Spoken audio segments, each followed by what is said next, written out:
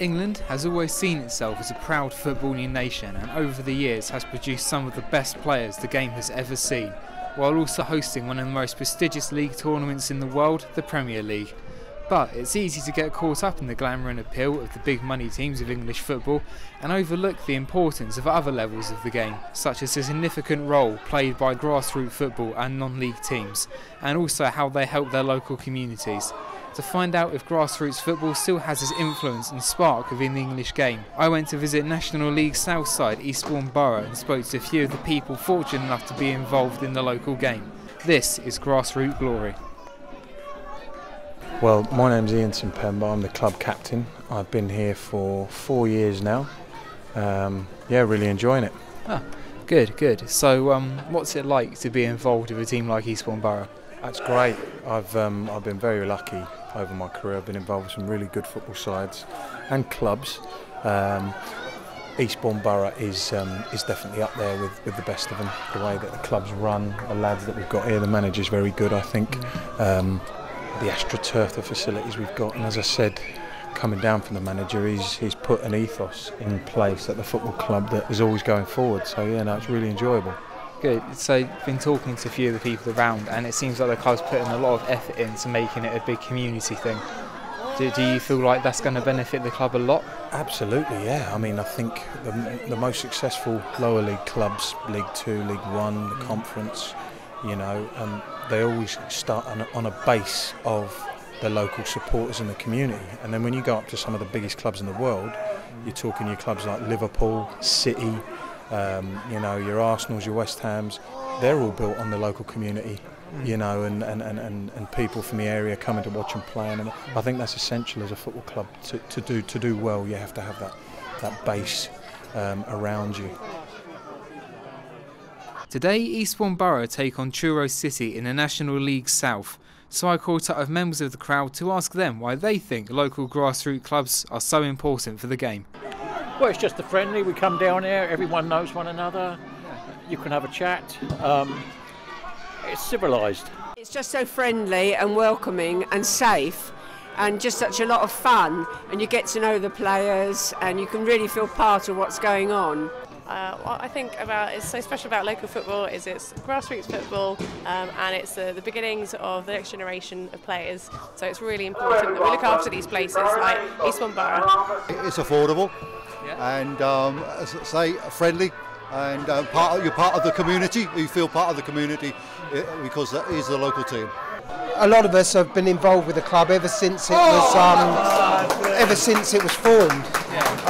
You know, back in the 60s. So, you know, we just feel that close to the side that really doesn't matter anymore that the players come from distance. We're all still a family, you know. It's our club, really, isn't it? It is. We've been here for 40 years. Hi, my name's Tommy Widdrington. I'm the first team manager. I oversee all footballing issues at the football club. I've been here since February 2012, so just celebrated 5 years of being at the club. Oh, congratulations. What do you think it is about non-league and grassroots football that makes it so special and unique? Well, I can use one word for that. I think it's honesty. There's an honesty about the support. There's an honesty about the lads who play the game. And in general, just a work ethic is far more honest. I'm a firm believer that football's a great game, but a very poor business in all levels of the game. And you know, loyalty's it's a word bandied about sometimes and expected, if you like, from both ends of the spectrum. And loyalty's a difficult thing to see, but certainly fans and local people in grassroots football they're definitely honest and they're certainly loyal. So do you think the local residents offer a lot of support from the club, and do they benefit? Yeah, I mean, I think people have got to realise, if you don't come from Eastbourne, there are actually 3 teams in Eastbourne that all carry the name of the town, and that's an unusual thing to have to sort of compete with. As ourselves, Eastbourne Borough, the youngest club, there's Eastbourne United and there's Eastbourne Town. Now, we play at the highest level by some distance. We've got to look outside the town, because the local boys, if they're not good enough for Eastbourne Borough, they'll play for Eastbourne United or Eastbourne Town. So we have to move our goalposts, if you like, a little bit further and bring them in from further afield. And it's not. It's not ideal, but it's part of it. We've got water behind us.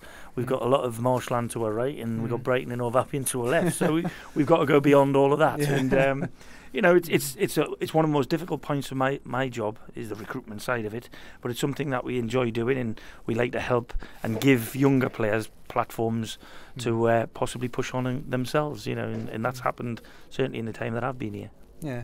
Yeah, okay, so one final question is recently the big non-league news has been teams like Lincoln having incredible success in the FA Cup. Do you feel like that motivates the players here to do well? Do you think that improves the reputation of non-league football as well? Yeah, I mean, I have an issue with the word non-league. I think it's better semi-professional because since the huge influx of money at the very top of the game, and therefore the massive amount of guys who've come from Europe and further to play in Premier League football, there's been a cascade or waterfall effect that's happened to the point where there are really good lads playing in semi-professional football or in the National Conference, Conference South. In my day, which is only sort of 10 years ago in football, playing wise, they'd have been comfortable in League One or League Two, without a doubt. So the standard of the top end of the semi-pro game, or the non-league game as it's called, is much better than it was. The money's being spent by certain clubs in the National League and in the Panorama North or South would be equivalent to what people were getting paid 10 years ago in League Two and League One, and possibly in the Championship in some respects. It's one every year on year. Somebody always makes, you know, an upset, and whether that's a really low grassroots team beating a conference side, or like we beat a conference national side, and then we're beaten heavily by another conference national side. But ultimately, we've had a successful FA Cup run by getting to the first round proper. To go further than that is what sort of dreams are made of for this level of football.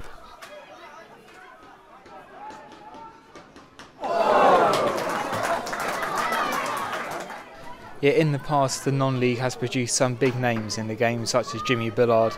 More recently, the high profile, all the talk's been on Jamie Vardy, and even Les Ferdinand has come from non-league. So do you feel like there are any players at this current level at the moment who could possibly make it up to that level?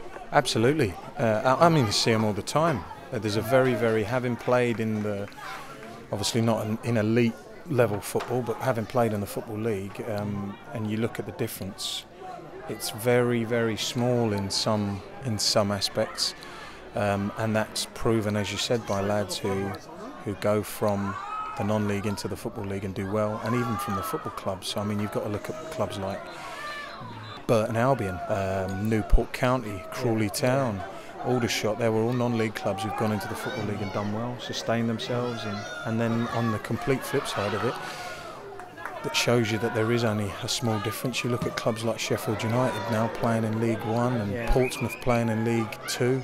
Blackpool as well. Blackpool. There's a very small. I mean, I was amazed to look at Stockport County playing in the Conference North. Now I remember when they were in a Championship, you know. So it shows you, as well as players, clubs are, you know, there's not a huge difference, so they can make that jump up.